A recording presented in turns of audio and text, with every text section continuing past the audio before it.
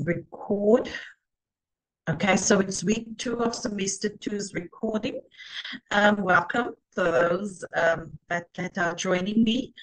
I'm just going to share my screen with you. So if you can just give me a minute, I will do that.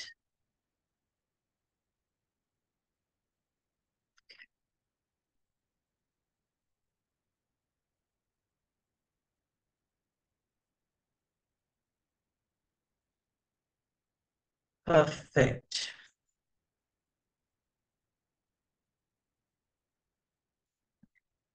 So there we go.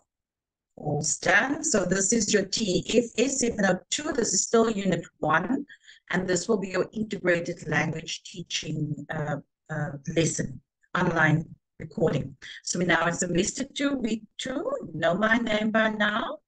And yes, we're going to look at your SS1 assignment a little bit. I decided to include it as I've come to realize that maybe some of you might be a bit confused because I've received a few emails about assignment 1. So at the end, I will include a few things that I think you need to remember for assignment 1, okay? So remember, we always have these quizzes because we always want to know how you are doing and how are you feeling at the start of semester 2. And a lot of you said that you were excited. I'm sure some of you that were part of us for semester 1, I can fully understand how intense this module can be. This course it requires quite a lot of work that needs to be done and a lot of listening to the online recordings to be able to answer your SS1 assignments or all the assignments as such. So yes, please, I'm glad that most of you are feeling happy. This would be your Kahoot. And then we had another assessment there. I think it's got to do with how fast you did an area, and Carisha was obviously the winner there. And yes, we are happy about that. So TEFS 702 assessments. I think we need to start out with this. This is the most important one. So your SS1, which will be your unit 1 that we are busy doing now, is going to be an assignment based on contextual grammar assessment. Okay, so this will be week 4. You're going to have to submit an assignment. I think your date is the 24th, from what I can see, 24th of August 2023, and the mark allocation for that is 25%. So for your SS2, that will be then unit 2. You're going to do another assignment, and that's going to be based on process writing presentation that you're going to do. For those of you who were with us during semester 1, it will be similar to what you did for your SS3 assignment, where you have to present a recording to fellow teachers. So just take cognizance. It would be similar. So that's going to be done in week 8. So, you know, we have 2 dates, 22nd and the 24th, because a lot of you are doing SP and FET. So we're giving you 2 dates in between so that you have enough time. So that will be on the 22nd and 24th of September, and that counts 30%. Okay, so please take the percentages into consideration as well. Your SS3, your unit 3, and that will also be based on your paper 1, 2, and paper 3 examination settings. So that will be week 11, and that will be the 22nd to 24th of October.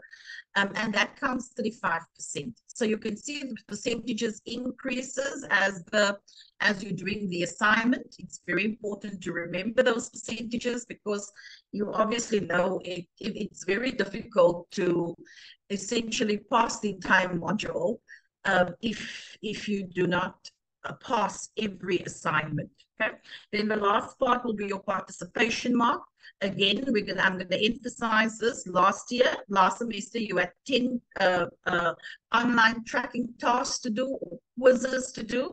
This semester, you only have 5, and these will come towards mark. Week 1 will come towards a mark. Week 3 will come towards a mark. Week 5, week 6, and week 9. And that will count 10%. So just bear that in mind, okay? And this is the weights. As you can see, formal assessment, 100% overall mark. So your participation mark is 10%, assignment 1, 25, assignment 2, 30 and assignment 335, and then that will give you a mark of 100%. Okay.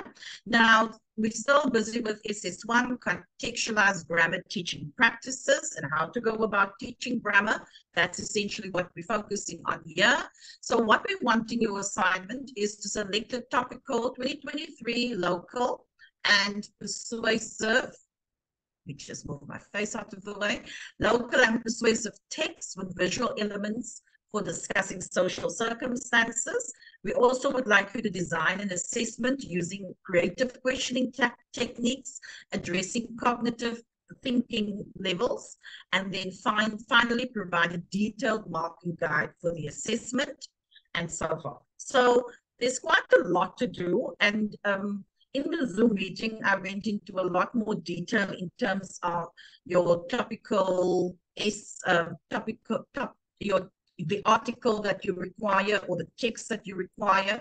Remember, I said to you that it must be 2023 text, it must be persuasive text, and it must have a visual element to it. I think the assignment, the wording of the article should be at least between 400 and 450 words, and then there must be a text attached to it. So which means that you can't give me different text. There must only, you can't give me different visuals. The visual must actually be attached to the text. So the two need to link or correlate with each other. Okay, so then after that, I want you to give me a detailed marking guide and so forth. And then your assignment must be based on a social issue. So it can be on anything relating to stuff that's happening in your communities, etc., etc. I mean, it's now Women's Month, so you can get an article or text that's based on women's issues. Anything that has a social element to it. Okay, so let's go further. So you need to design, and here's just a picture of social issues that you can look at. You can look at welfare. We can look at, in this case, four men, people standing together, etc., etc. So there must be a social element to it. And so your unit 1, as I've said, your SS1 assignment is going to be based on that. So we're going to look firstly at teaching language structure and use in the first language or first additional language classroom. So what do we mean with that? Identifying the importance of teaching language structure and use in your classroom. And then applying these integrated grammar teaching strategies. And I think by now you will understand that within this course or module, we're very we're not going to focus on isolated grammar cases. We want grammar to be integrated, hence the naming, calling integrated grammar teaching strategies. Okay. So are you confused? So this is what a very lovely quote that I love is that the study of traditional school grammar has no effect on raising the quality of students' writing. And then, I mean, some of you might be surprised at that. It will not ever raise the quality of student writing. So this information, please read through Ferreira's book, chapter 13, page 194. Ferreira speaks about everything that you require for this module. People, it is unacceptable to still hear that some of you do not have the Ferreira book. You can't do this module without the book, so please make sure you have it. We're also going to look at selecting and or designing effective and appropriate resources for integrated language teaching, including grammar games and other techniques. So I think last week we delved a little bit on the present continuous tense and how you can use verbs and adjectives in your classroom by using visuals, etc. So that's how one way of looking at it. Then we are also going to look at assessing language structure and use. So grammar teaching is not an isolated rule-based activity. By now, you should know that. It's written in red because I want you to understand, no, we don't want isolated rules. So grammar teaching is based on in context. So there must be a context, a text, an article, an advertisement, anything, a visual, anything that the students will be able to understand the rules, but they will apply it to a text, because this is what they're going to use in real life situations. And they're not going to, they're never going to have to uh, just know the rules. They're going to need to know the rule, but apply the rules in real life situation. And that is by the reading articles, etc.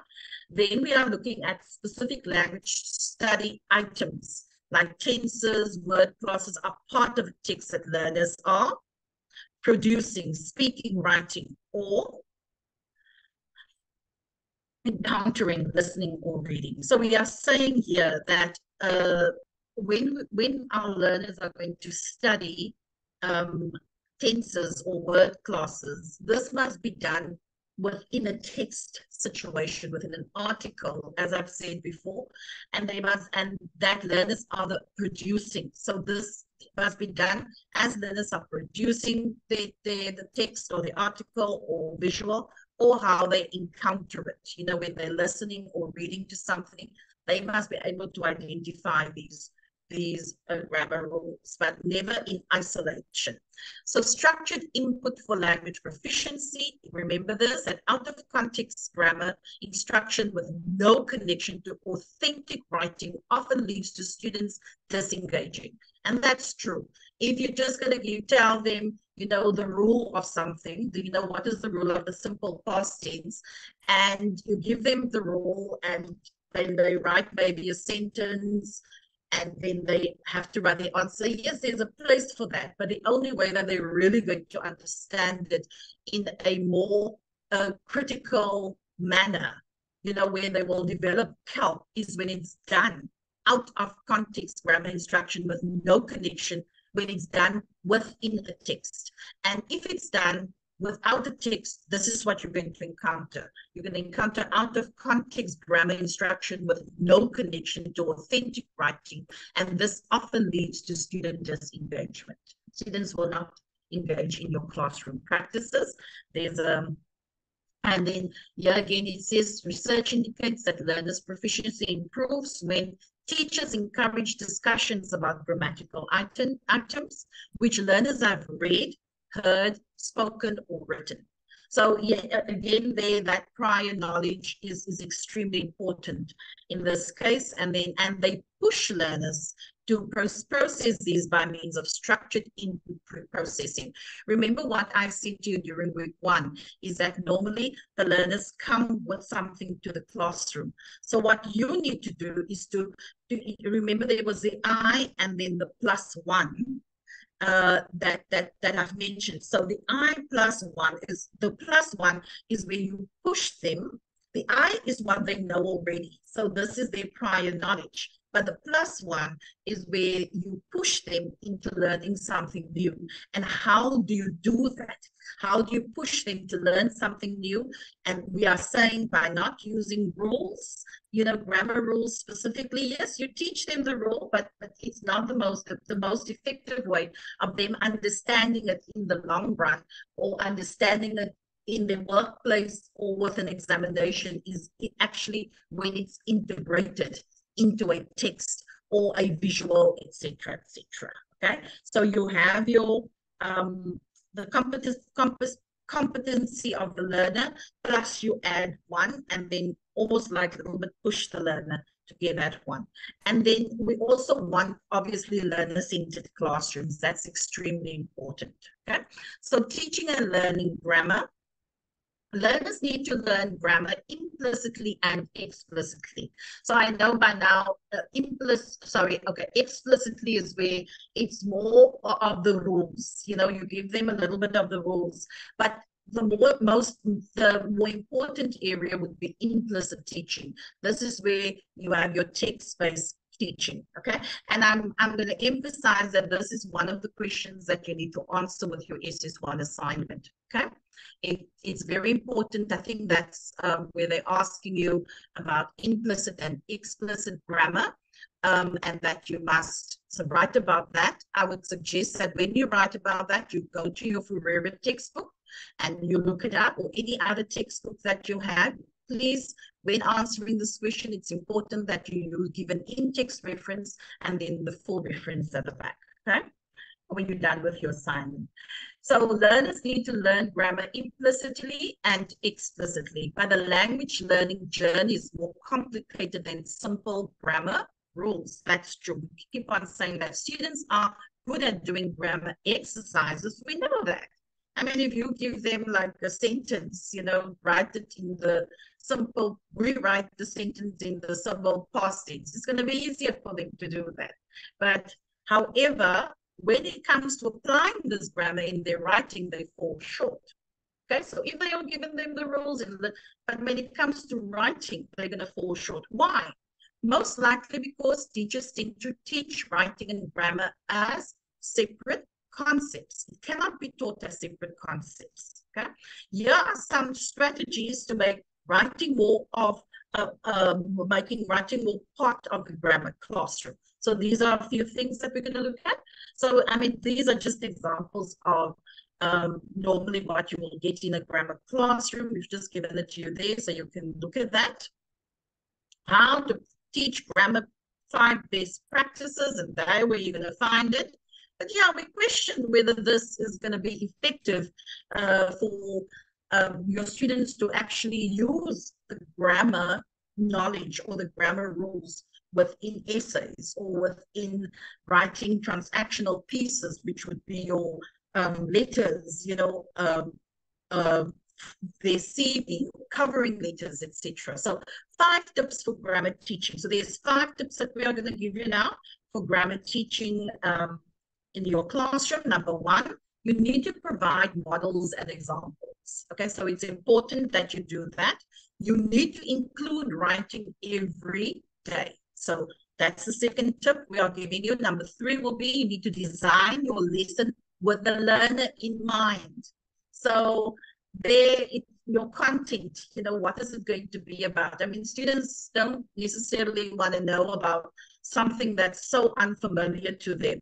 You know, if you design your learner in mind, I would think you would think about something like TikTok, for example, as something that the learners would enjoy knowing more about. You know, you need to design your rubric with grammar in mind and then use pictures to elicit writing. And I think we did that a little bit in week 1, where we showed you how to teach prepositions and adjectives and I think it's verbs and so forth, how to use pictures to in your writing.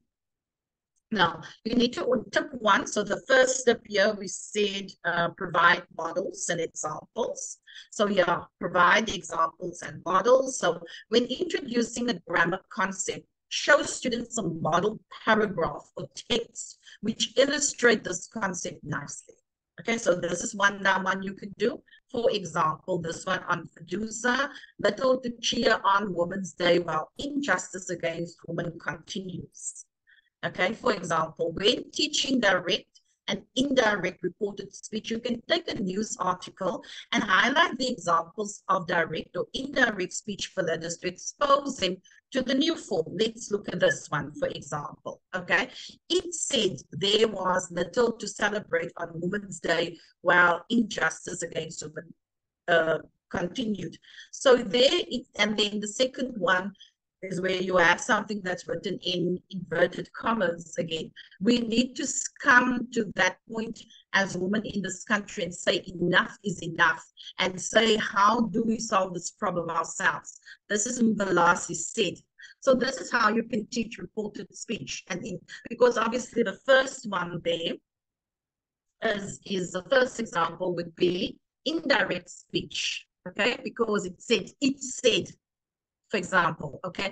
When it comes to indirect speech, you don't have inverted commas. But when you look at the second sentence there, you have inverted commas, so that you immediately can tell your students, now what's the difference between sentence 1 and sentence 3, for example?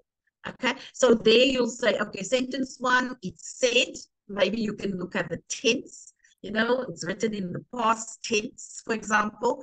The second one has inverted commas. So what makes it now direct speech? Okay. and look at the wording within there. So this is how we mean with learners are learning something with a text and they can see the example in front of them. So let learners study bolded or highlighted sentences and and why these sentences are written the way they are written. This is really how you go about it. So the students it's still that inductive learning where they are discovering things for themselves. Okay. Now still busy with tip 1. Provide examples, models for indirect and direct speech. You could show 2 copies of the same article, one with direct speech and one with indirect speech. And then allow students to compare and contrast to figure out grammatical rules underlying this concept. Okay, so alternatively, you can show students a text after you have introduced the grammar concept to the students. So you do introduce the grammar concept. So you teach them, this is what direct speech is, this is what direct speech is. So you give them the rule. Don't get me wrong, we're not going to say you must ignore it, but then they apply it practically to a text. Okay, so ask them to find all the examples of the rules we have just taught, and that they can do Ramaphosa. There's Ramaphosa, there's colon. The struggle of SA woman is not done yet. So obviously you can ask them to look at this text, okay, and see whether the rules have been applied. And here at the bottom it says, President Cyril Ramaphosa said that the struggle of South African women was not yet done. Again, you will see immediately that this is not direct speech, because why is it not direct speech? There's no inverted comma, okay. This is obviously indirect speech, where he says that the president said that. So you don't need inverted commas. And that's how you go about it. The same thing with this example. The women of South Africa today have attained a number of rights. They've attained a number of opportunities. You can see that they are what? Inverted commas. So automatically this make it direct speech. Okay. So now tip 1, we can continue. While teaching present continues, you can give learners a TED talk. So this is continued tense again, okay? Learners compare and contrast contrast present simple and continuous tenses and suggest how these can be changed to past simple and continuous tenses. So this is your TED talk that you can give them. So yeah, and so forth, okay? So how do you go about this? You know, there you see is falling. This is an example. The market barely existed 7 years ago, yet today creators are uploading 702 million short videos every day. As our attention is falling, so automatically is falling. What is that? That is your simple continuous tense. So then there they can see it in the context, are uploading. Again, the simple continuous tense have been used, you know, are facing, and so forth. Is using, is making, and then you can ask them to rewrite it maybe in the simple past tense, etc. So a simple, the past continuous tense. Okay, whether you use text before instruction or after, seeing grammar concepts in the appropriate and realistic concept is critical for your learners. If learners can't understand patterns and situations in which grammar is useful and applicable, they will not be able to move beyond basic drills. So they must see the application of these rules within context. Otherwise, it will be a waste of time. When they leave your class, you're just going to give them the rule, but you don't give them context or visuals or tips, like the tips that we are giving you here today. It will be very difficult for them to apply this for their essay writing, for example, when they write their essay or transactional piece, or when they just have to write even something within one of the other subjects. Okay, so let's go on. Seeing grammar and others' writing and text will empower learners to become more confident in using the structures in their own writing. Okay, so there we go. So tip number 2, a writing per day keeps the errors away. So what do we mean with that? After introducing and practicing a grammar concept, give learners a short informal writing task to illustrate the grammar concept. So this is tip number 2, where you're telling them to write on a daily basis.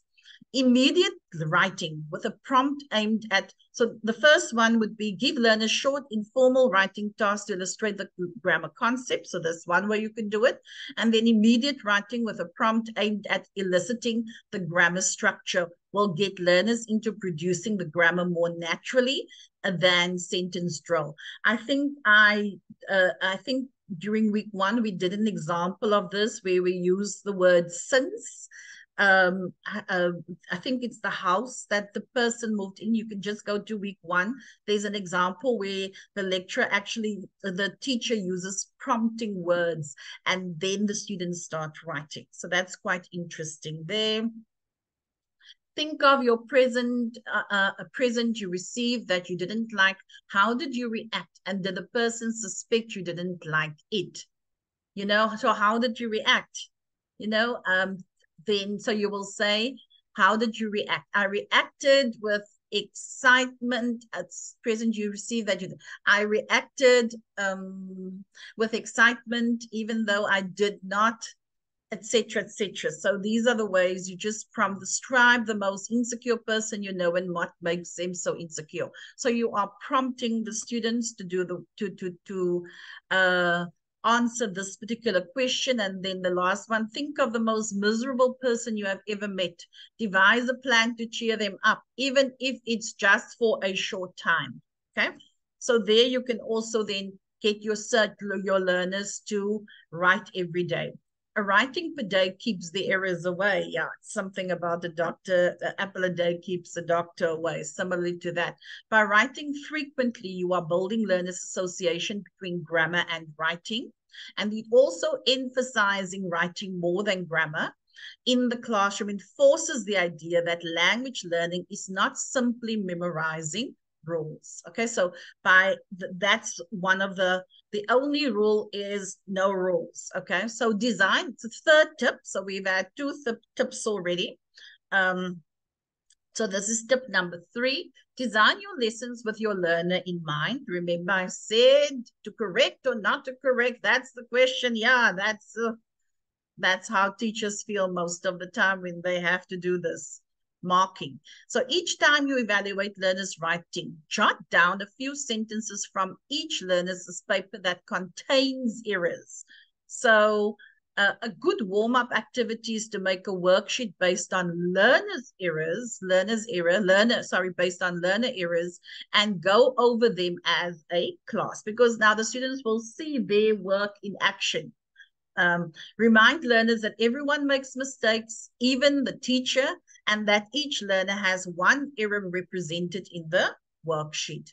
After learners have practiced correcting these errors, they can return to their writing to revise and improve. So that's one way of going about it. Now tip 4, design your rubric with grammar in mind.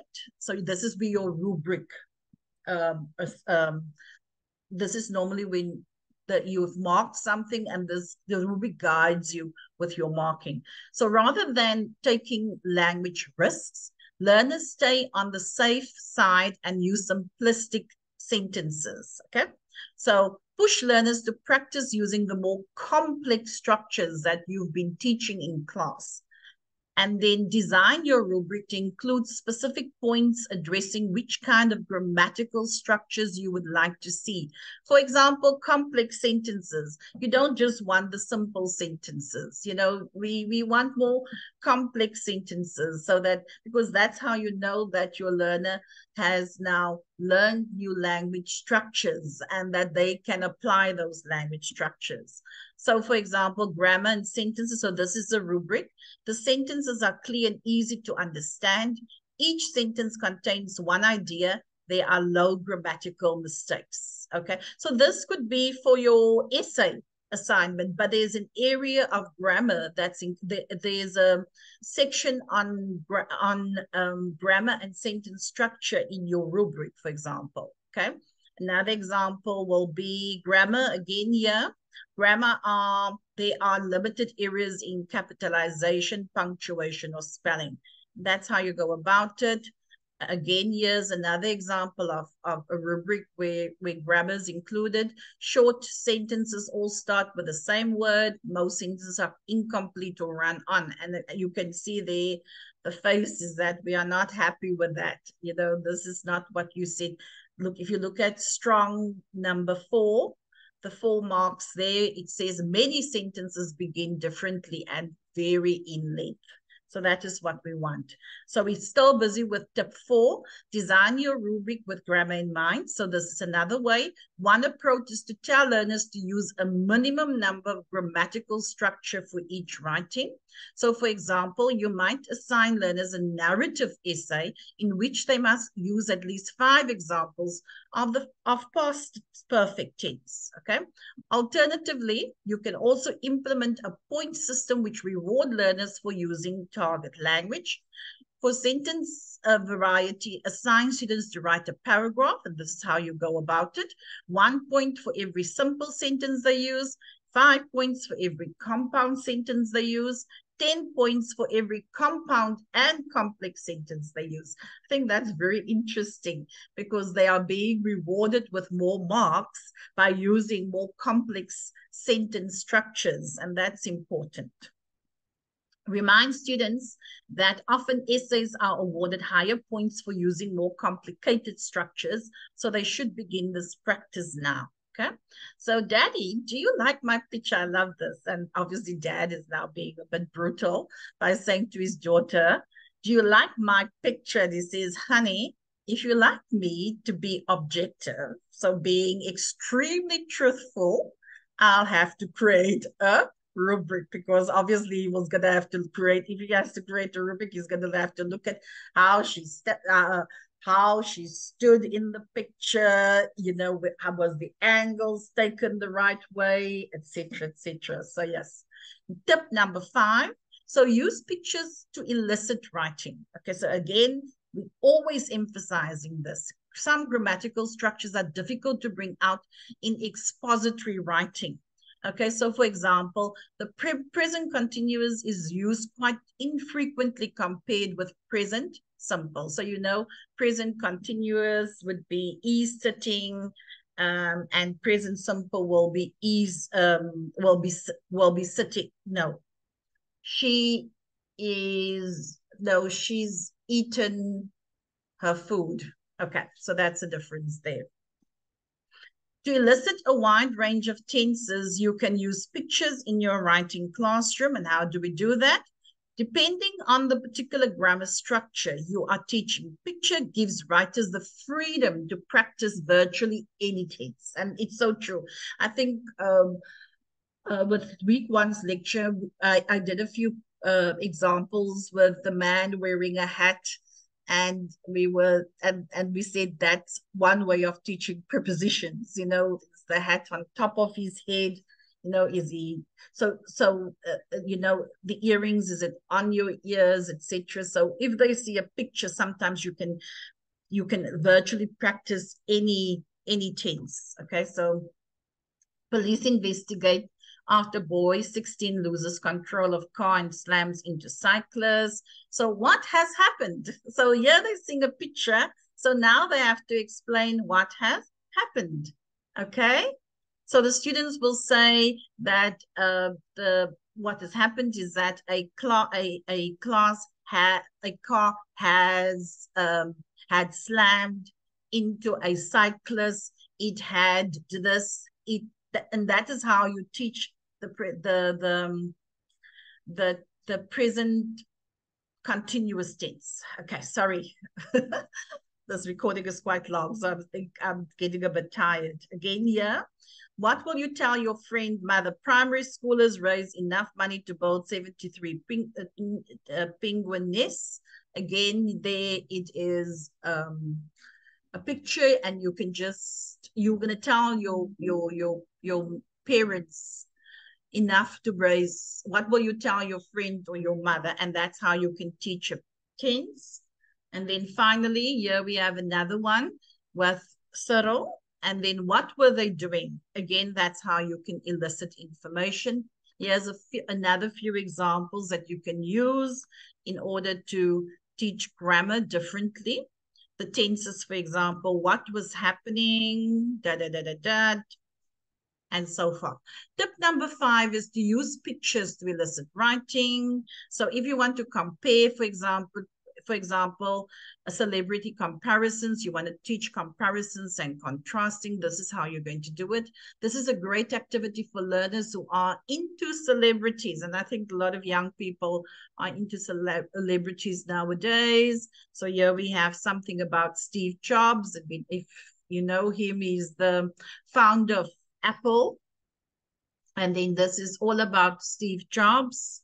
And then you can look at my job is not to be easy on people. My job is to make them better. I mean, there you can even see the quotation marks. So there will be a good way of teaching direct and indirect speech. Okay. And then magazines like People will work best. More celebrity pics, the better. Use celebrity photos to spark comparison. So, for example, Arnold Schwarzenegger is taller than Tom Cruise. He's also bigger, but Tom is a better actor. So here you are looking at comparing something and contrasting. Maybe I have a picture of Tom Cruise and Arnold Schwarzenegger. I suppose with younger people, you can look at South African celebrities that they might identify with immediately. It's just an option that you can use. And then you can also say who's the most talented actor of them all or songwriter. Then they can compare, you know, and then see what your students have to say. So here's about Netflix, and this is the latest that they can use to do comparison and contrasting. Another few pictures there. I haven't even had time to look at any of this. They can also look at the top 10 best phones. Why are they the top 10 best phones? So again, tip 5, we're continuing using pictures to elicit writing. Yes, there's again, for present continuous, you can ask learners to describe what is happening, okay? So what will you say there? If the woman is crying or pulling her face, it's okay. For present perfect, you can show a picture of a person and ask students to write down life experiences of this person. Or you can look at, for advanced learners, you can ask them to predict that person's future using future simple and future perfect continuous. So will, and you will use words like will and shall when it's going to be the past perfect. For example, it will be used like was and were, sorry. I'm getting confused, and you can use these pictures as well. So again, what's happening here, this is a wonderful way to practice tenses like the present continuous and not have to resort to the same illustrations your learners have already seen countless times before. You choose a photo from a magazine, make sure it's a scene where there's a lot going on, like an airport, restaurant, a family doing some outdoor stuff, and simply show them the picture and ask, what's happening in this picture? What are the people doing and what are they thinking? Okay, so this is the picture that we're looking at, and then you can ask them those few questions. Okay, so continuing with tip number 5, using pictures, you need to also focusing on headlines. Headlines may spark great speaking activities as well as give a glimpse into newspaper and magazine headline languages. So before asking learners to open the magazine, list some of the headlines featured in the magazine and ask them to say what they think each article is about. Then they can write a list of topics that correspond to those headlines and ask learners to match the right topic to the right headline. Okay, so there we go. Lots of headlines that you can use. Again, using pictures, you can find the differences. Show learners 2 magazine pictures that present a similar situation. It could be people in the office, people playing sport, or people showing different emotions. And then you can ask them, show learners each set and ask them to tell the class what these pictures have in common and how they differ. There we go. And then that's what you can do. okay? Learners must do. One of the biggest disservice we can do to our learners is to fail to give them practical situations to apply their grammatical knowledge. And I mean, we've done practical information. Without successful strategies to use grammar, these structures are quite useless on their own. And hopefully these tips will encourage you to integrate grammar into various reading, speaking, listening, and writing context. Okay? And so here you have to do something. You can't just sit. So your task will be chapter 13, Ferreira again.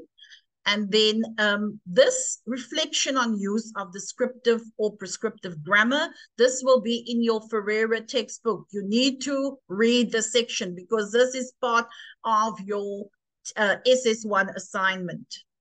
Okay, there's again strategies to remember words and so forth. So there's an example in Ferreira on the washerwoman's prayer. And there's a picture. Look at her hands, raw, knobbly and calloused. Look at her face, like a beam seed soaked in brine. That's a poem, and so forth. So, yes, there we are at. And so these are the examples that we're going to use. What's next? To learn, students need to do something. Okay, I just decided also to just add, I did this with a Zoom meeting, but I thought I'll just add a few pointers for your SS1 assignment. I marked these last year, so it was just a few pointers that I want to bring up since I'm now doing this recording. So please bear with me. Please know that your SS1, number one, I said there, it must be a 2023 article. We've mentioned it. Your assignment must look like a first editional language grammar paper. So you need to, and that's a lot of students didn't do that last year. Your paper needs to look like a grammar paper. So you must please write the name of a school, make up a name of a school, how long the paper will be, the time, the mark allocation. You also need to give me the name of the examiner. So you can be the examiner and you can make up the name of the moderator. You can use my name as the moderator, but it needs to be structured in such a way that it looks like a formal paper. You also need to write instructions for this paper, you know, and the thing that I just want you to remember is that the number of words of the article or text for SP, for first editional language, SP would be about 400 to 450 words. So I want you to use a text, an article that has about 400 to 450 words. I would also appreciate it if you write the number of words that of the article so that it makes it easier for the marker to mark your script. Okay, and then also additionally, your article or text must have a visual attached to it. Okay, must have a visual. No, it should actually have been must have a visual attached to it, a visual attached to the article or the text. And please don't give me 5 different visuals and then you want to ask me questions about that. It must be one visual. If there may be within a text that you found, you might find 2 visuals. I can accept that, but I know that's part of the text, okay? The article and the visual must be clear. It's so important for you to remember that because it was sometimes difficult for the marker to see the article properly because it was not clear. Paragraphs must be numbered. So I want to see, you're going to take an article, you're going to add paragraph numbers. Okay. And the reason why you're adding paragraph numbers is because if you're going to ask a student a question, because this is a grammar question paper, remember, you can't say to the student, look at the entire text. No, you have to say to them, refer to paragraph 1. Hence the reason the students need to see paragraph 1, paragraph 2. Some questions you will say, refer to paragraph 5, for example. So I want to see the surname of the author and the date. So indicate the number of words of the article. Then, okay, let me go back. Paragraph must be numbered. That I've indicated to you now. Please indicate the number of words of the article. Please, you can use that. It will make it easier for the marker. Provide an in-text reference for your article. And that is, people, you have found the article. You must provide a reference. And normally your in-text reference will be your surname of the author and the date. that I think it's the year of that you've seen the article. You have to go through referencing to see how to reference that properly. And in your referencing section, provide a full reference of all in-text references. It's important, people, because referencing has a mark allocation for it. And if you don't do it, you will almost lose 10 marks. Okay. When asking a question, please refer to the paragraph or a word. Remember, this links up with where I said to you, your paragraph needs to be numbered. Okay. So the 4 integrated grammar questions that you will have to ask questions on will be on your visual literacy. Remember, your text must have a visual attached to it. So I'm looking at 3 to 4 questions for the visual literacy question. So, I mean, I just added the angle of shot or colors. That's part of visual literacy. So there's only 4 integrated grammar questions. Visual literacy, 4 questions. Then there must be 4 questions on register and style. Okay. Then there must be 4 questions on language structures and conventions. And then there must be 4 questions on social discourse. So, so this is your paper. This is your grammar paper. Is that clear? Okay. I just forgot to explain to you that there must also be a memorandum attached to it of the question paper. Please do not just give a paper. There's strict instructions in your memorandum and what it must look like. The last part is very important as well. Another thing that you must do in your assignment is that you must reflect on the grammar lesson, activity, and assessment, okay? You must comment on the need to teach grammar implicitly or explicitly. And I suppose you will have to teach it explicitly a little bit and implicitly. Please go and look at Ferreira. Look what Ferreira says about implicit reading and explicit reading.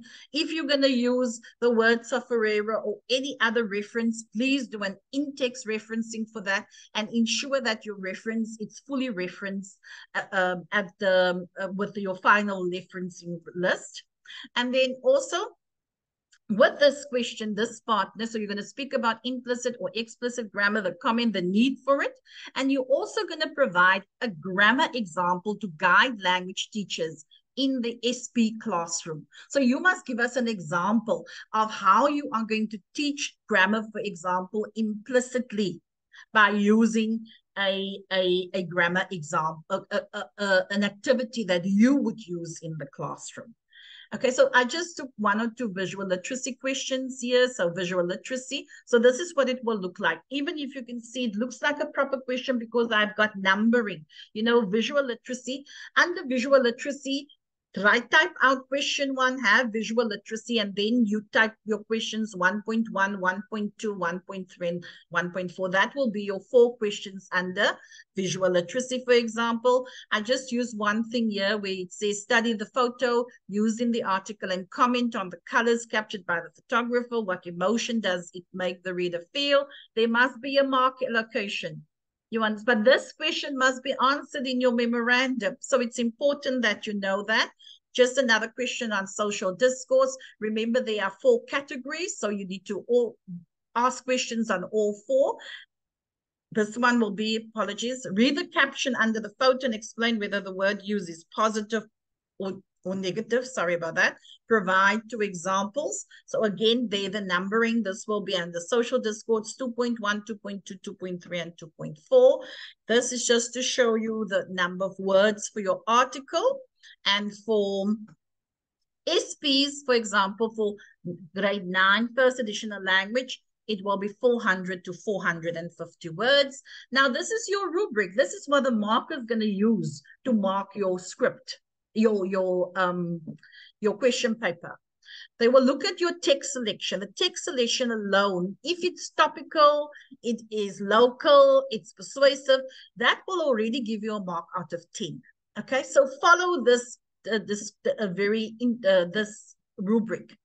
The rubric is there as a guide. Also, if you give me, write the paragraph numbers, you know what I mean? If you give me a visual, if you do it correct, you can get quite a high mark for that. Integrated contextual grammar assessment practices, whether you've applied these practices by the questions that you've asked. Okay, so that's for 20 marks. Question design. So have you looked at your 4 areas, and your 4 areas would be your oh goodness me, visual literacy. The second one would be register and style. The third one would be your language practices and conventions, and your fourth one will be social discourse. So did you incorporate that into this question paper?